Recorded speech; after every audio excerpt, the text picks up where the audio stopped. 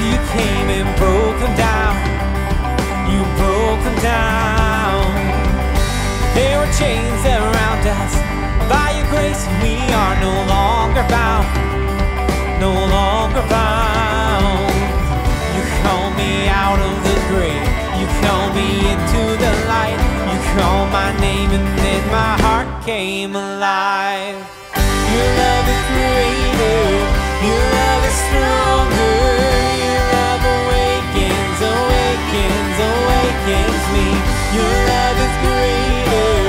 Your love is stronger.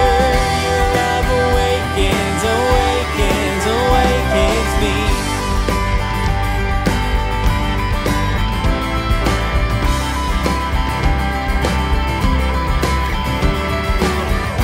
Feel the darkness shaking.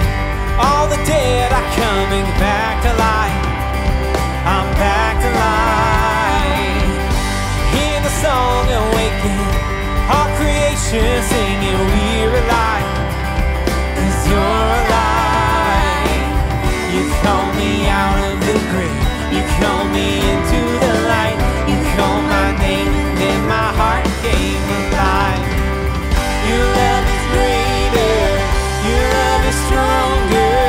Your love awakens, awakens, awakens me.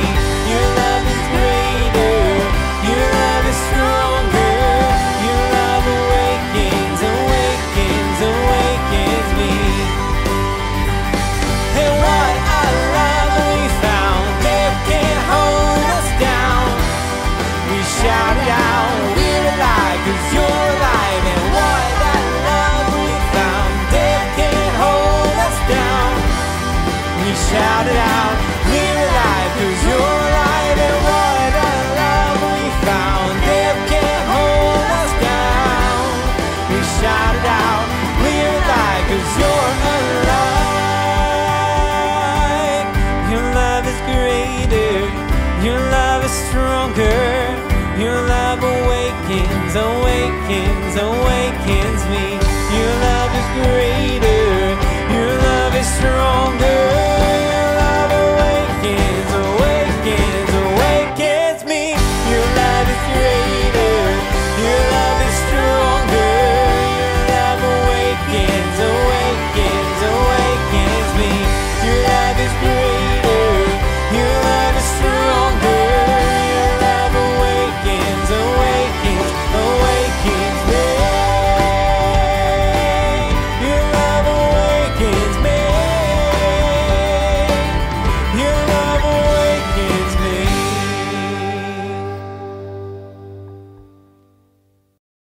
Well, hey, everybody.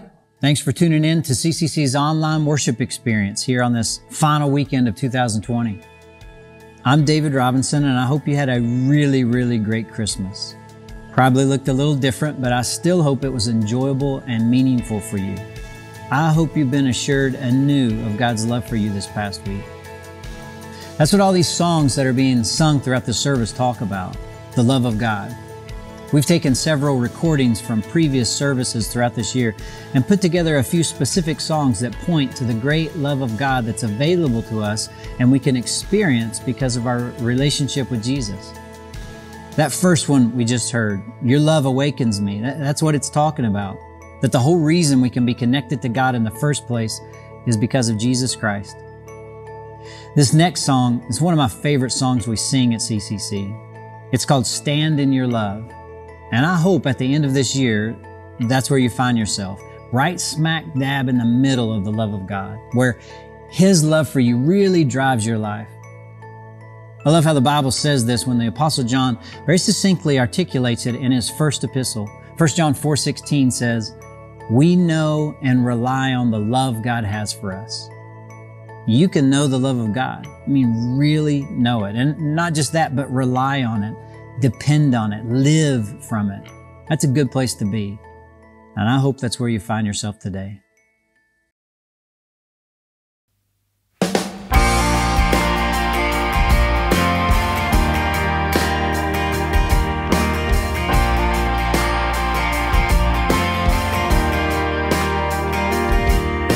Darkness tries to roll over my bones. sorrow comes to steal the joy I own, when brokenness and pain is all I know, oh, I won't be shaken. No, I won't be shaken. My fear doesn't stand a chance when I stand in your love. My fear doesn't stand a chance when I stand in your love. My fear doesn't stand a chance when I stand in your love.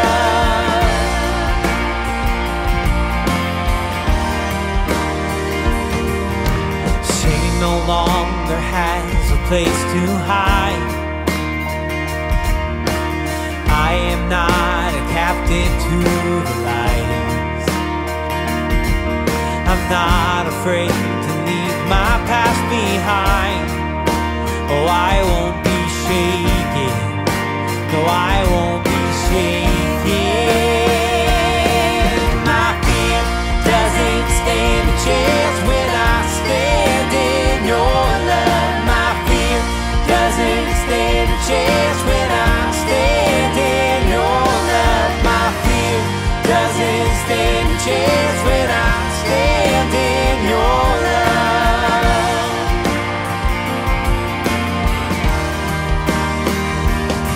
'Cause there's power that can break off every chain.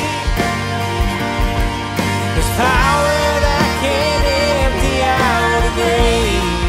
Oh, there's resurrection power that can save. There's power in your name. There's power in your name. My fear doesn't stand a chance when I stand in your love. My fear doesn't stand a chance when I stand in your love. My fear doesn't stand a chance when I stand in your love. When I'm standing in your love, oh, my fear doesn't stand a chance when I stand in your love. My fear doesn't stand a chance when I stand in your love. My fear doesn't stand a chance when I stand in your love.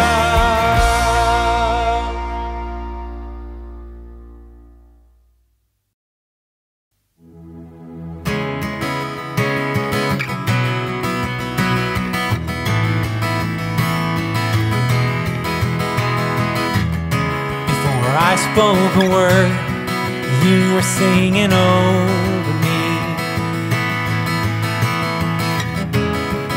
You have been so, so good to me. Before I took a breath, you breathed your life in me.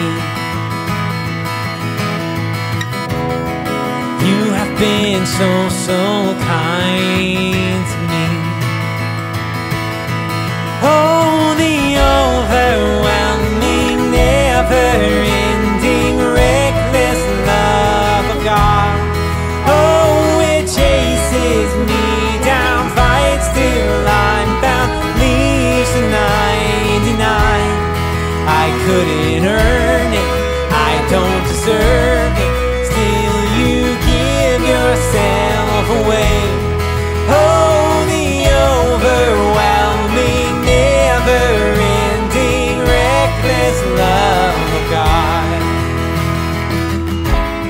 When I was your foe, still your love fought for me. You have been so, so good to me. When I felt no worth, you paid it all for me. You have been so, so kind to me. Oh, the overwhelming, never-ending, reckless love of God. Oh, it chases me down.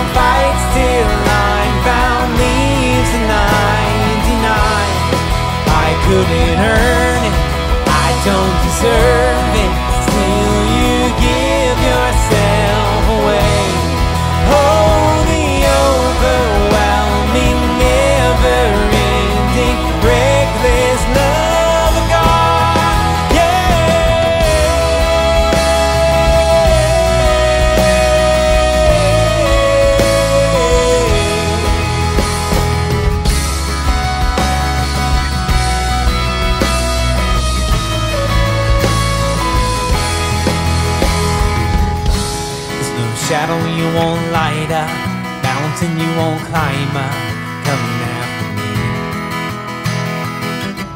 There's no wall you won't kick down, lie you won't tear down, coming after me.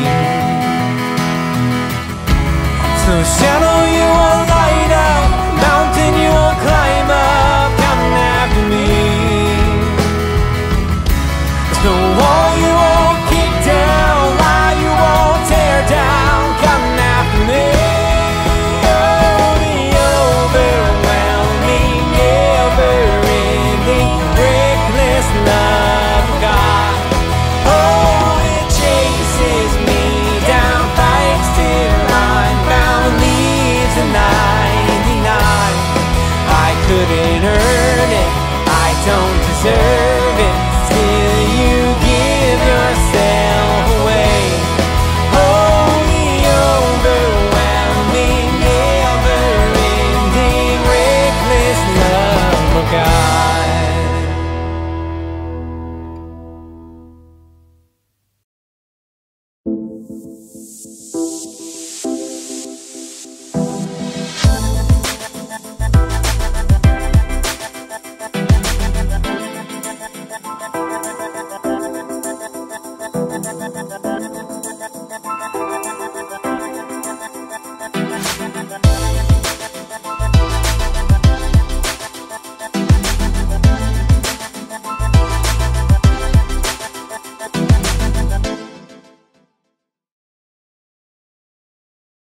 Well, there's a song by Emmylou Harris that usually gets played this time of year.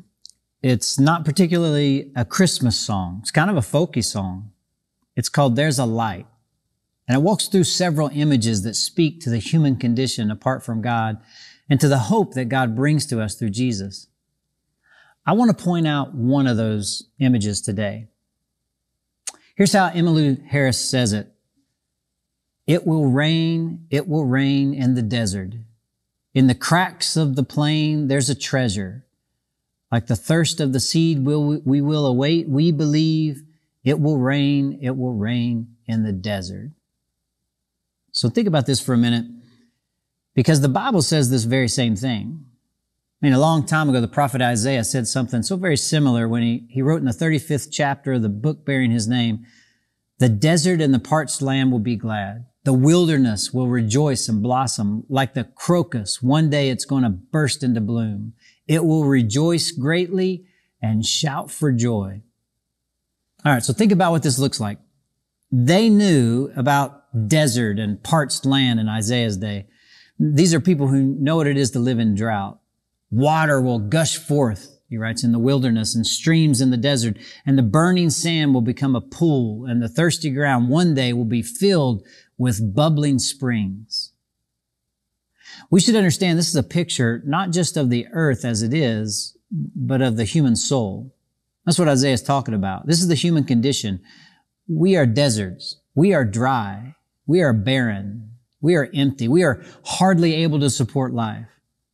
You know, the psalmist says in Psalm 42:2, my soul thirsts for God, for the living God. Or in Psalm 63, my soul thirsts for you. My body longs for you in a dry and weary land where there is no water. We are thirsty people living in a desert. Now in the Bible, to thirst means to be driven and tormented and controlled by unsatisfied desires. So let me ask you, do you ever long for anything? Do you ever ache for something? Do you ever find yourself unsatisfied and you just keep thinking, well, it's out there, somewhere. I mean, it's out there somewhere and someday I'm going to get it, whatever it is. I mean, when you get a little more of something, it always produces a burst of gratification and creates the illusion that, if I just get it one day, then my soul will be satisfied. And so I spend my life looking for it. When you're a little kid, this time of year, you hope you get that magical present at Christmas, that you've always been longing for. And it's been different down through the years. I mean, when I was a kid, it was an Atari. Man, that was it. That's all we wanted. And then we got it. And we played Pong, watching that little square dot, hitting that little square dot back and forth over a line. We thought that was a bee's knees. Eventually, it was that specific game, Asteroids or Space Invaders. Then Nintendo came out and blew our minds. Tecmo Bowl. Good cow. Bo Jackson is unstoppable. But it has changed down through the years. It could have been a Red Ryder BB gun or a Cabbage Patch doll or a G.I. Joe or a Lego set. I remember one year my daughter, when she was like 5 years old, she wanted a For Real Go-Go My Walking Pup. That was it that year. If you're a little older, it might be the, new Xbox or PS5 or a new iPhone. If I could just have it, that's all I'd want. If I could just have that, I'd be happy for the rest of my life. But it never works, does it? If we fast forward 30 or 40 years from now, none of our kids are going to say, no matter what I faced in this life, I was sustained by the For Real Go-Go My Walking Pup. That thing I got for Christmas when I was 5, that did the trick for me. Nobody ever says, during the darkest hours of my life, during the biggest challenges and disappointments, I was just fine because I had that G.I. Joe I got as a kid. No, it doesn't happen. Later on, it is more success typically. If I could just make the team, or if I could just make the honor roll, or if I could just get that job, if I could just get that promotion, or if I could be CEO, if I were just more successful. Sometimes we think of it as some relationship. Now I'm single, but I'll be happier when I'm seeing somebody. Well, now I'm seeing somebody, but I'll be happier when I'm engaged. Now I'm engaged. I'll be happier when I'm married. Now I'm married. I'll be happy when we get kids. Now I got kids. I'll be happier when the kids are gone, It is always going to happen at some point when relational things are different, but it never is enough. And then we end up bored or empty or dry inside. We live in the desert because no matter what we achieve or accomplish or possess or pursue, it never brings lasting soul satisfaction. And so we wake up to this voice that says, I got to have something else. I got to have more of it, whatever it is. It's like I'm on a treadmill that I just can't get off of. I'd like to be content, and I'd like to be grateful, and I'd like to be humble, but I can't get there. My soul feels hollow or empty or dry. So I keep busy, or I keep working, or I keep engaging in hobbies, or I just keep watching Netflix. But there is a desert inside of me. Well, God looks at us, and He sees that we are dry and unsatisfied and empty and withered. We're just dry and empty inside. And one day God sends His Son, Jesus. And Jesus stands up and says, hey, if anybody's thirsty, let him come to me and drink. As the scriptures say, He said, out of their belly will flow rivers of living water. He says, you can stop running after it. You can stop killing yourself. You can let go of the idea that something out there somewhere will satisfy you. And in the meantime, it might hurt you a little bit. There'll be some sting to all of this. It doesn't just make you happier in the moment, but you can begin to die to that idea now and turn the focus of your desire on what ultimately is the only hope for soul satisfaction that your soul will ever know. And that's the God who made you and loves you. And one day it'll rain in the desert. And one day, all that you've ultimately longed and ached for can be fulfilled. The ultimate thirst can be quenched because God saw and God cares and God sent Jesus into the world to offer you and me and anybody who wants in on it to drink from this well of water that does not run dry, to have living waters overflow from their life in the kinds of ways that really matter. We live in the desert, but the rain's coming. I don't know if there are any shows that you're into these days. With Netflix or Hulu or Disney Plus, you can binge watch full seasons of a plethora of different shows. Before this year, I really wasn't a show kind of guy. I typically watched sports and movies. I'd go to the movies in the theater. I loved doing that. But eventually, throughout this year, there were a couple of shows I ended up watching. One was The Mandalorian, which season 2 just wrapped up. If you're into that, I dove into the Star Wars universe again through The Mandalorian. This is the way. Baby Yoda, all of that. That was fun. A lot of fun. The other was something that my wife, Melanie, and I decided to watch together. Well, we were looking for a show we could sit down and experience together, and we settled on The Crown. Now, when I say we settled on The Crown, it was either that or the Hallmark Channel. So we settled on The Crown. And The Crown is this drama. There are 4 seasons total right now, and it's about the royal family in Britain, and it centers on Queen Elizabeth II's reign, and it begins when she first becomes queen in 1953, and then it sort of traces their history down through the years. Now, it's interesting enough stuff. I mean, I like history, and I love that history in the early and mid-1900s, and it's fun listening to those British accents, too. But there's a lot of depth to many of these episodes. And there's this one episode, it's called Moondust, I believe, where it's focused on Prince Philip, the Duke of Edinburgh, the Queen's husband.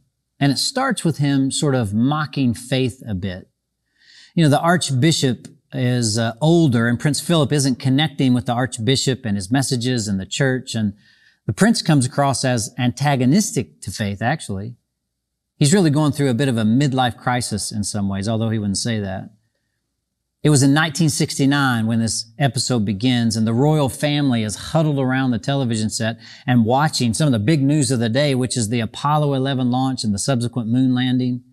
And to say that Philip, who's also a pilot, is obsessed would be an understatement. I mean, he binge watches the exploits of Neil Armstrong and Buzz Aldrin and Michael Collins for hours on end, which just triggers an all-consuming discontent with his own life. He's thinking they're so bold and they're so courageous and brave and they're doing something that's never been done before in the history of humanity. And in his life, he's just returning home from another dreary official engagement. In this episode, they show him coming back from visiting a dental facility. That's part of his official duties. And so Philip's feelings of failure, they're just sort of exacerbated when Windsor Castle's new in-house bishop, Dean Woods, he arrives with plans to create a religious academy for personal and spiritual growth. He wants to treat burned out clergymen, and he ropes a very unwitting Duke of Edinburgh into one of their early group therapy sessions. In this group therapy session, Philip, he just kind of snidely mocks everything Dean Woods and his fellow men of God are trying to achieve. He's calling the program a concentration camp for spiritual defectives, and he scolds the participants by, sitting around and talking about pretentious, self-pietous nonsense instead of taking some sort of action. And he also makes a point of saying how certain he is that those Apollo 11 astronauts he's been so diligently watching what they've been doing, that they are at one with the world because they've achieved something spectacular, even going so far as to presume that they're at one with God and happy, he says. But Philip is really proved oh so gloriously wrong. Because a few months after their historic trip to the moon, the American astronauts visit Buckingham Palace, where their biggest fan requests a private audience.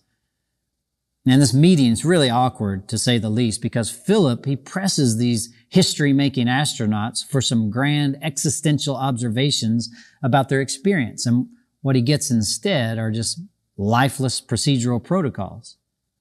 I mean, they say just as royal life is filled with protocol and procedure, well, so is the lunar mission. They said we pretty much spent our entire time with lists in our hands, just clicking through the lists we had to do. Well, sometime after this anticlimactic meeting with the astronauts, the prince, he returns to these group therapy sessions at St. George's with the other clergymen that are there. And he breaks with every natural inclination within him to keep his feelings kind of bottled up. And he ends up admitting his midlife crisis. And he asks for help. He quotes his mother, Princess Alice, a woman of great faith, a nun actually, who spent a great deal of her life serving the poor. She had died earlier in the year, and before she had died, she asked the prince how his faith was. And he said very bluntly and coldly to that question, he said, non-existent. And now he's pleading for some guidance and for some direction from these men of faith. He literally says, help. I'm here today to ask for help. He's empty and he's dry inside. And he's had everything at his fingertips for years, but he's a desert. I identify greatly with that episode. It's been one of the most moving of the ones I've seen for many reasons. But I couldn't help but think of all the folks who try to pursue some sort of meaning in life and some sort of purpose in life, some sort of fulfillment in life through some kind of achievement. I was thinking of folks who try to find fulfillment in something apart from God, a job, some grades, even in some human relationship, family, kids, spouse. As wonderful as those things can be at times, they can't ultimately fill that void in the pit of your life that's reserved for God alone. Only He can ultimately fulfill you.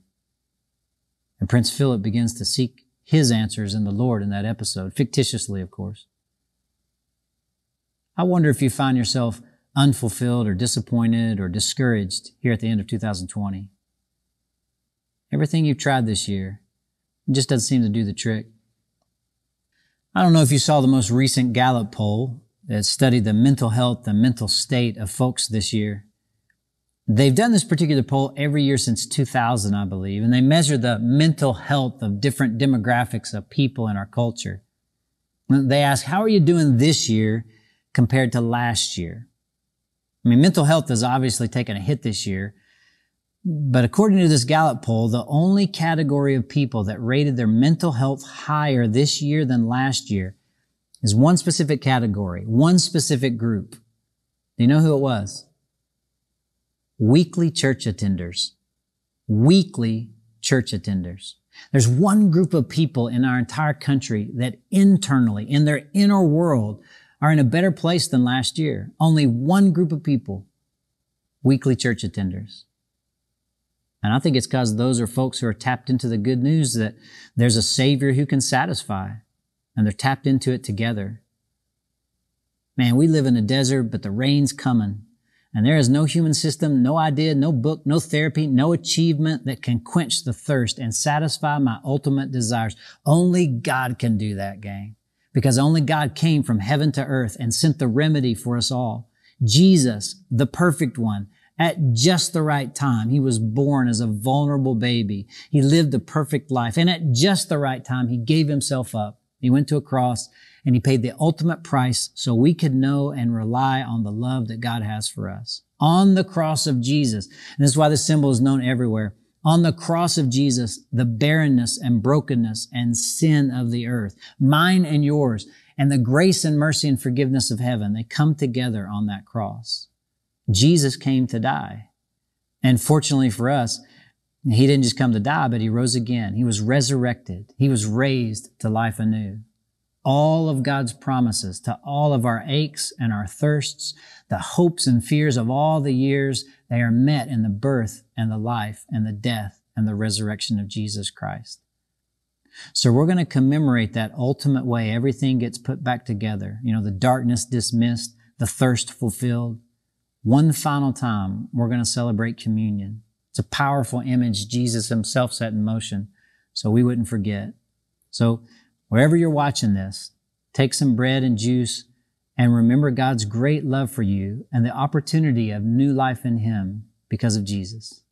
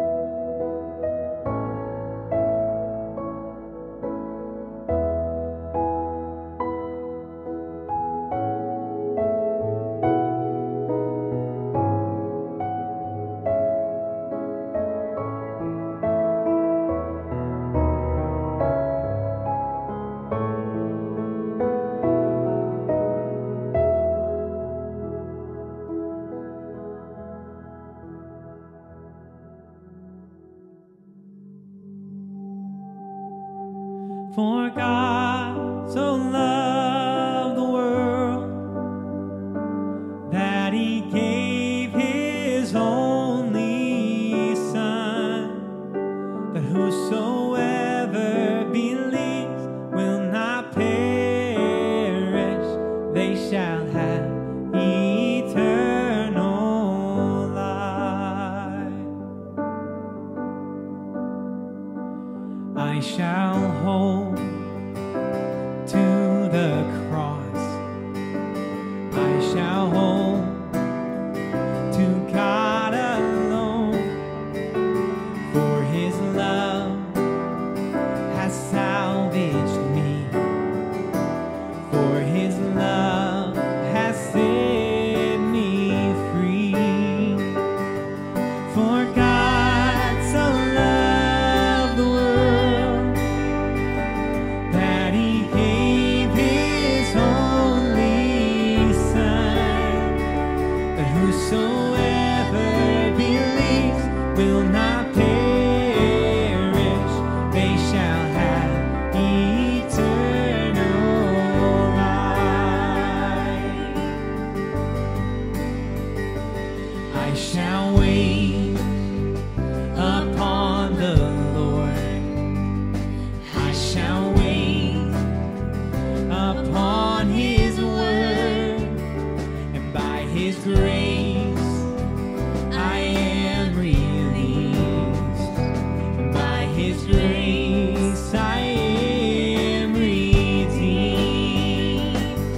For God so loved the world that He gave His only Son, that whosoever believes will not perish, they shall have eternal life.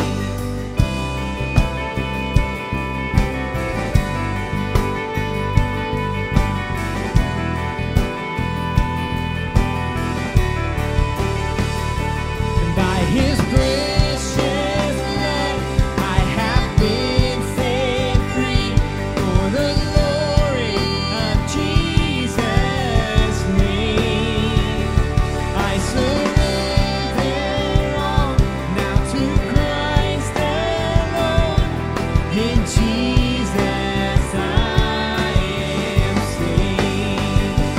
By His precious blood I have been set free, for the glory of Jesus' name. I surrender all now to Christ alone. In Jesus I am saved. For God so loved the world that He gave His only Son, that whosoever believes will not perish, they shall have eternal life. Yes, they shall have eternal life. As we wrap up today, I want to make sure you know you can give to support CCC's crucial mission of helping people find their way back to God. What you give makes all of this possible. And I want to challenge you as we wrap up this year to consider offering your best to support this local church, to supporting Community Christian Church. I believe in what we're doing here, and I'm really glad you're a part of it. You can give right now by texting CCC White Marsh to 77977, or you can give through CCC's website, communitycc.net. Make sure to fill out the CCC card if you haven't already. And if you're watching the live stream, you can do that through the chat. Otherwise, you can fill the card out through the website. Now, one thing to be aware of is real important. Next week, the first weekend of 2021, we'll be all virtual with CCC services. So no in-person services on January 3rd. In-person services, those will kick back up on the 10th of January, but we'll be all virtual next week, January 3rd. So tune in right back here next week, same bat time, same bat channel. Thanks, everybody. I'll see you next year.